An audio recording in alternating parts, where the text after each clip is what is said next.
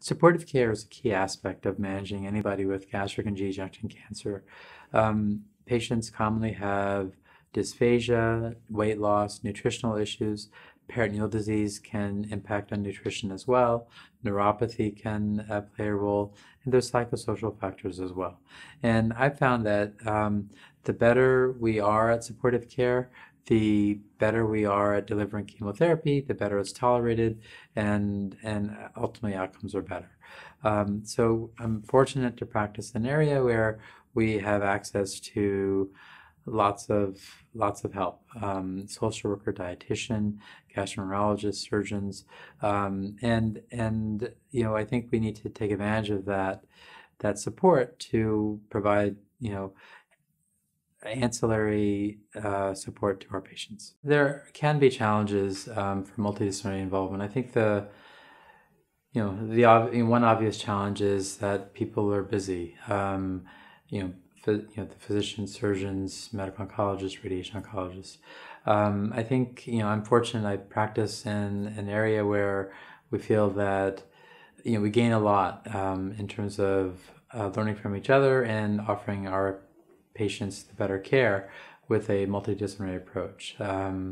But if someone is unable to come, I am sure to email them or text them or sort of follow up to see if they had any questions about any cases or get their input to sort of remind them that their input matters. But I think that's one challenge. I think another challenge is that in many areas, unfortunately, it's not convenient to do multidisciplinary care. It's people are coming from a distance. They don't all practice in the same area, so coordinating that time is a challenge.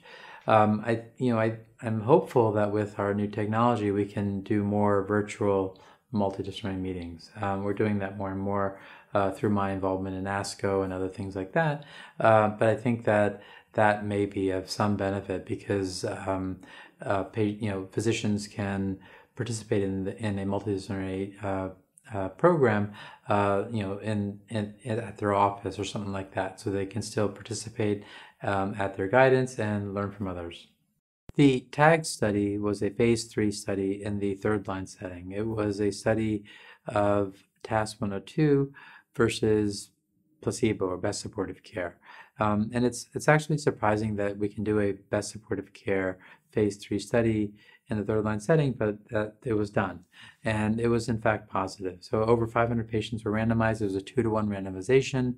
The median survival with TAS-102 was about 5 months versus 3 months with placebo. So these data were just reported at the World GI meeting in Barcelona, and it's fantastic because it'll add another drug to our armamentarium for treating gastric cancer. There have been many studies performed in gastric cancer in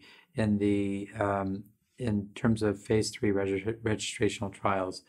Recently, there are several that have been negative, but there are several that are ongoing. We're awaiting the results of the phase 3 first-line study of FOLFOX plus or minus the MMP9 inhibitor and endoluximab, and the phase 2 study that supported the phase 3 study just was published in Clinical Cancer Research, and the data were compelling, and median survivals were well over a year. So that may change the landscape.